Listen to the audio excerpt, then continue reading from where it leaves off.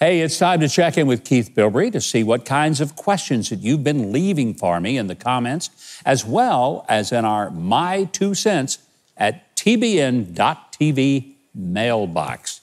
I don't even know if I want to know what is in that mailbox this week, Keith. I'm not even sure I want to read them. There you go. But I'm going to. We got to. Jan from Glastonbury, Connecticut. Mike, I saw you today on Fox News and was appalled at your comments comparing putting up fencing with razor wire to protect Biden's inauguration and lawmakers to fencing and razor wire that Trump put up to keep immigrants seeking freedom out of the U.S., and saying that Democrats were being hypocritical because they've said walls and fences don't work. So what exactly do you want? Let me make this very simple. I want law and order. I want people to come to America, but I want them to come legally. I know so many of the greatest Americans in this country who came here from other places, but they came because they loved America and they wanted to work and be an American like the rest of us, and they are. They're every bit as much of an American as I am, or Keith. Well, I don't know about Keith. Every bit as much of an American as anybody who was born here. But they came with a hope, aspiration, and they came legally. Here's my point. I hope you don't miss it. Democrats have been saying walls and fences don't work, and they've said walls and fences are immoral. Well, if they don't work, don't put them around the politicians. If they don't work, then why should we protect politicians but not the people who live down on the border and the rest of America? But if they do work and you put them up around yourself, don't be that upset that some folks would like to have some to protect their communities, their homes from people who aren't coming here to be great citizens. They're coming to get something from us rather than bring something to us. That's what I want. I hope you understand that.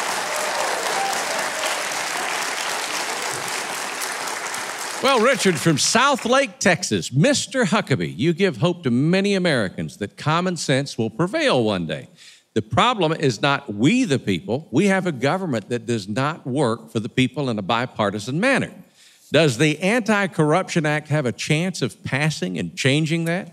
Oh, what a nice letter. And let me say, I wish that the Anti-Corruption Act, which would entail several reforms, preventing lobbying from people who've been in office and a host of things. The truth is, if Congress has to pass it, it'll never happen, because too many people in Congress want to continue to make sure that they take care of themselves first and foremost.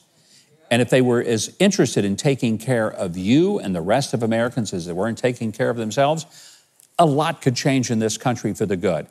By the way, it's one of the reasons I so strongly support term limits for people who get in public office so they know they're going to have to leave. I wish that would happen.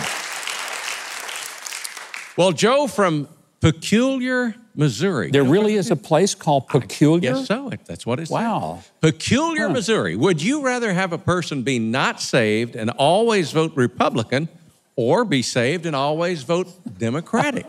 That's the impression your loveless vitriol gives me. Oh, my loveless vitriol. I didn't know I had any of that, but I guess maybe some folks I do. Here's my answer. I'd love for them to be saved and vote Republican all the time, which I could be cynical and say, if they are saved, won't they vote Republican all the time? But I would never say that. That would be cruel. But I want everybody to be saved, and even if they don't Republican, I still want them to be saved. And if they get saved, I hope they'll vote Republican. There you go. How's that for an answer?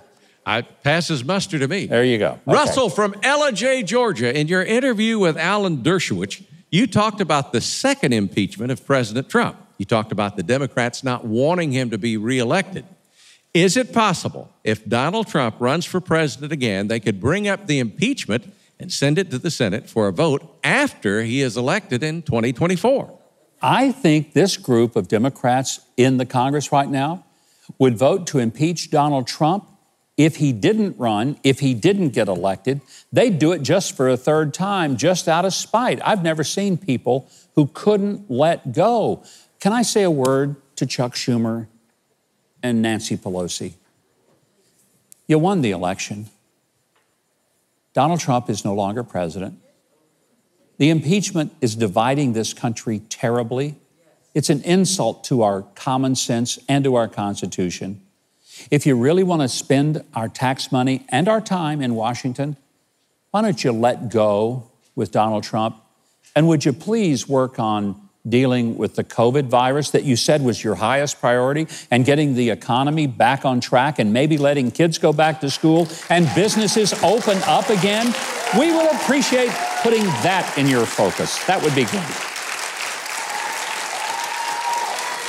Well, Eileen from Amarillo, Texas, I watch your show every Saturday night, and I totally agree with your comments last week. Who in this country is going to stand up and expose what went on with the election? Who will investigate Hunter Biden's connection to the Chinese and what Joe Biden had to do with that mess as the big guy? I truly appreciate you standing up for Christian standards in America and speaking out against abortion and the fraud regarding the election. Well, Eileen, first of all, thank you for a kind word. I love Amarillo, Texas, your hometown. What a great place. I'm just going to say this, and I say it whether I'm talking to people in West Texas, obviously I'm talking to the whole country, but some of the nicest people in the world live in West Texas. Midland, Odessa, Amarillo, Lubbock. I'm just telling you, they're wonderful, wonderful people. So thank you for just sharing your kind words. Your question is, do I think anything will come of it? To be honest with you, I doubt it, because I'm increasingly convinced that the corruption of Washington is so entrenched that there is more interest in going after the people who want to get rid of the corruption than there is to get rid of the corrupting people who have caused it, which breaks my heart.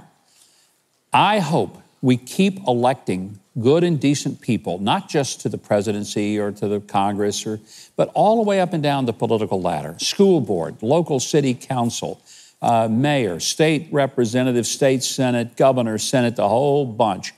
And that little by little, we get our country back to where people serve, not to see what they can get from their time in office, but what they can give.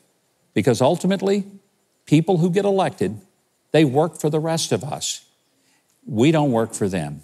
And I just want a whole bunch of people getting elected who never, ever forget that.